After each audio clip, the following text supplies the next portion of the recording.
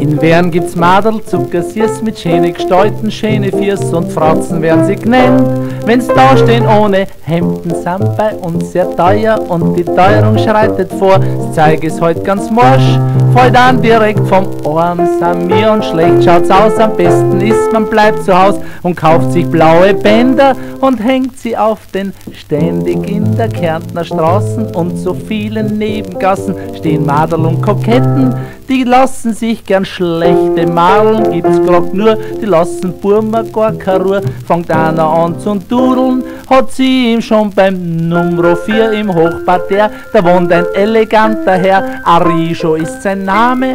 Er schießt so gern ins braune Kutten, tragen Trabiner, so wie auch die Kapuziner. Sie predigen vom Sünder, dabei haben selber Kinder kriegen, ist nicht ohne, sagt das schöne Fräulein Toni. Sie nimmt sich das zu Herzen, gebraucht stets dicke Kerz, sich das an Worten zu lassen, sagt Herr Quitten zum Herrn Quarten, bei Tag der dummer Kegeln, auf Nacht der dummer Vögel, zwitschern in der Luft und erfreuen sich der Frühlingsluft. Das Liederl ist jetzt aus, ich warte am Applaus.